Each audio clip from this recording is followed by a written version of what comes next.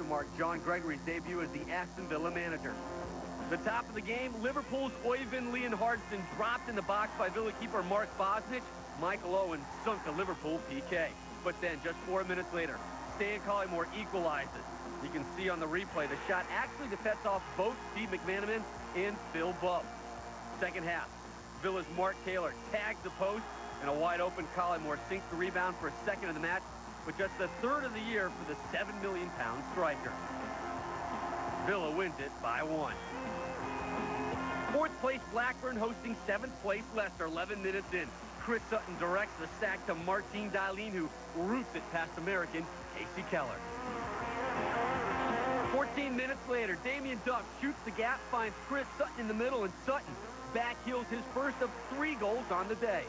Second half, a Jason Wilcox corner. Almost headed home by Sutton, but Zagorakis clears it, but Colin Hendry picks it up, rifles it home, Blackburn's 5th.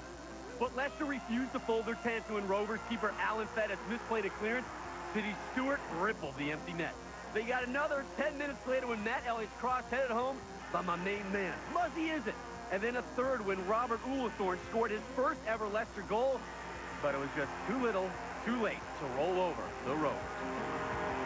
2 of John Hart's ex-teams faced off over the weekend. Derby's Paulo Cesar Wanchope got the scoring started in just the 3rd minute. County's Francisco Baiano beat Wednesday keeper Kevin Pressman, but not the post. County barely missed for the second time when Dion Burton hit the crossbar. Wednesday's Paulo Di Canio volleyed a free kick, but Mark Poom made the big stop. Then in the second half, a clever little back heel from Baiano found Dion Burton. Pressman made the stop, but Wanchope sunk the rebound. County then got one more on this Gary Rowett grounder. The County 3-0 over Sheffield. The Saints of Southampton marched into Elan Road and took their chances early. David Hurst found this cross devilishly hard to reach. But Leeds stormed back. Rod Wallace showing me the afterburners.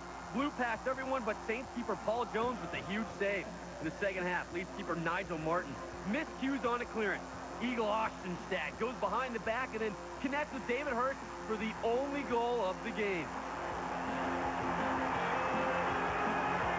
Gary Speed looked a little tight for his first time back at Everton since joining Newcastle.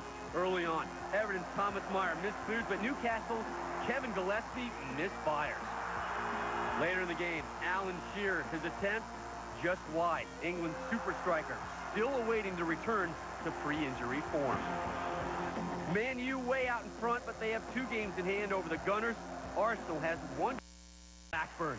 His hat trick led his side to a 5-3 victory over Leicester, which propelled the Rovers into 3rd place and him into the league scoring lead with 16 finishes, 2 more than anyone else in England. His recent scoring outburst may have gotten the notice of English coach Glenn Hoddle and may have gotten Sutton a ticket to France.